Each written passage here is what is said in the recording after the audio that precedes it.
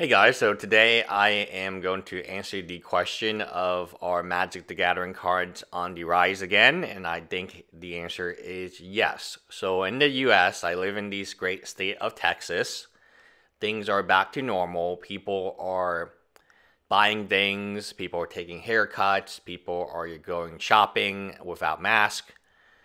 In the state of Texas, our governor has said it is okay for us not to wear our at the very least you won't be fined for not wearing a mask.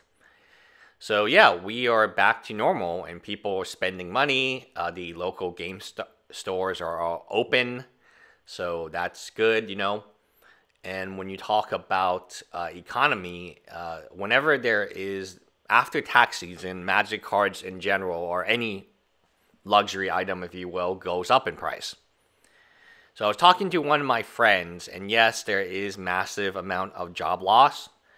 But if you haven't lost your job at this time, which is the majority of people, especially if you work as a developer or work on digital marketing, which is, again, the majority of my friends, you are actually benefiting because what's happening is you're getting, at least you got your stimulus, assuming that you didn't make above a certain amount.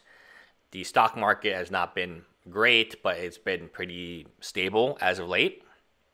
And most importantly, because you stayed home all this time to work at home, you saved on gas, you probably didn't need a new car, you didn't need to travel, and any money that you would have spent on vacations, meals, you still have that money. So if you did not go out to eat for the last 2 months, you probably saved a bunch of money if you cooked at home, which is what the majority of people did. So if you are like my friends and I, and you made the same amount of money, but you're spending far less, now you can buy these tangible items. So if you're spending less money on food, if you're spending less money on clothing, less money on electronics, well, you can still buy Magic cards, right? So I think now that the spending gates are open, you're seeing a increase in the price of Magic cards, which makes totally logical sense to me. It's one of these things where, let's just be frank, it is what it is, right? Like I wish that, and these are good Magic cards. Previous spikes were just on random Magic cards, and that were not good. They were just on the reserve list, and they were not actually good Magic cards. But here, I would argue these are pretty solid Magic cards. And in terms of playability in EDH, Grim Monolith, Mana Vault, they're good. Monolith can't get reprinted. Mana Vault can, but at the same time, it's you would have to reprint it in one of these. It's just a really powerful card to have in any set, even if it's a modern Horizon set for Legacy. It would still be one of the strongest cards in the game. So yeah, when you talk about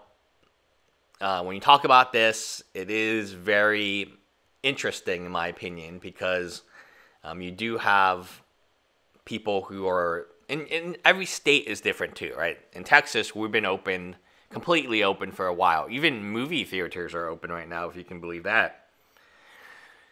So yeah, I do feel like people are wanting to spend money, and they actually have money to spend. So again, they want to spend money, and they have money. That is the exact combination that Wizard of the Coast would really want to see.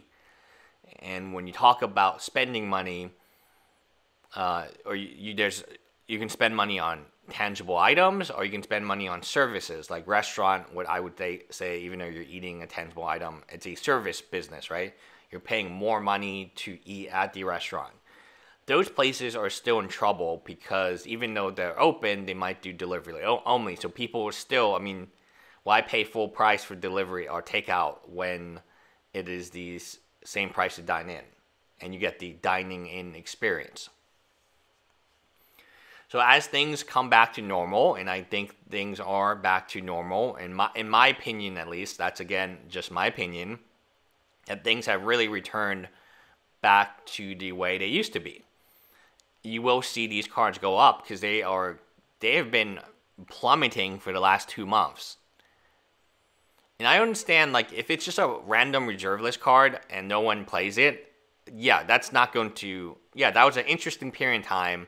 It was fun to watch sometimes, but that's not going to work. The cards that will go up in price are the Sliver Queens, are the Grim Monoliths, are the Tainted Packs. They don't necessarily have to be on a reserve list, but they do need to see play in EDH. They do actually need to see play.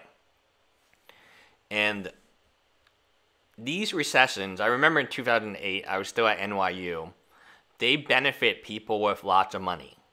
Because let's say that we had a Grim Monolith, and the Grim Monolith was 200, but due to the recession, it went down to 125. Well, somebody bought that at 125. And that somebody probably had money to gamble on it. Or maybe they just had money. They just needed it for their EDH deck, and finally it hit a price point which was, attractive to them. Very similar to these dual lands. Yeah, I think the bottom has already hit. And that's true for stocks, that's true for dual lands. The bottom was, for the S&P 500, was like 162 or something. And now it's back up to, at least of this recording, 180. 190, something like, oh no, not 162, 242 was the bottom, and now it's back to 280. So similar with Magic cards, Grid Monolith hit its bottom, and then people realize, oh my goodness, I need this for my new EDH deck in Commander 2020. Because like, what deck would not benefit from a Grid Monolith? Like, that's just silly, right? Like, I don't know. I'm trying to think of a deck that would not want a Grim Monolith in it. I can't really think of any. But also Power Artifact went up. That makes sense because that's the combo of Grim Monolith, right? Or Mana Vault. It combos with both. Sliver Legion. These cards are EDH gold. And the longer I play Mana, even Mana Drain was at $99 at one time, and now it's back to $174. So when you talk about Magic the Gathering, and you talk about it as a financial investment or a tool of that caliber, the bottom, you're not going to be able to buy Magic cards at a lower price, and especially for the classics, like the ones that you need in every single EDH deck. Because people are building EDH, they're still playing at home. My original analysis of this, so I do have two big takeaways. I like Revised a lot. 4 or 5 years ago, I did not realize Unlimited had any value because it's not black border, right? So the same arguments people say about Revised, there's too much of it, it's whiteboard. It was the same arguments people use on Unlimited. But look at Unlimited now. Jeez, Unlimited Birds of Paradise is $200. Like, what? Like, so Revised might be a time to get in, especially on, obviously, Wheel of Fortune and Copy Artifact have already spiked, but there are some other cards in it. Even at Uncommon, Mana Vault has spiked. Demonic has really not yet, but it might. So the reserve list is back, but this graph makes a lot more sense than the typical reserve list buyout, which, again, does not make any sense because it's bad. Here, like, this makes a ton of sense to me. What's going on is these cards are actually played in decks. Therefore, when there's new decks or when people have money, because they're not going to get their hair cut, they're not going to dine out as much, they're not going to go to the movie theater, they're not buying a plane ticket. One of the most expensive things you can do is go on vacation, right? There's not that many great places to go on vacation. I think Hawaii, they will arrest you. They arrested this guy in New York who posted on Instagram, of the vacation he was taking. Social clout and all. And he was arrested. So we have a situation where a lot of people have a lot of money. So if you did not get laid off, or even if you got unemployment, supposedly you make more money from unemployment if you got laid off from like a restaurant job because they give you an extra $600 a week, and those restaurant employees don't want to go back to work. So it's very problematic, right? The government gives you so much money to sit on your ass to do nothing that when the small businesses need to hire again, there's no one to hire because you make less money than when you are furloughed or you're sitting on your ass playing video games. There's really no incentive for people to get back. Again, if you're getting paid more money to stay at home, then of course you have money for Magic the Gathering cards because you can take a part-time job, you can do something else, right? So I think as long as you had a job during this whole pandemic, now if you don't have a job, okay, that kind of sucks. But maybe you have unemployment paying you, or maybe you have like a side business. But if you were employed this whole time during the pandemic, I guarantee you were spending less money. You're not buying that boat. Where would you take it? You're not getting on that Cancun vacation trip because, again, you would be arrested, or to Hawaii. So you have all this extra money, plus everyone got a stimulus check. The large majority of people got a stimulus check, and you got your tax refunds.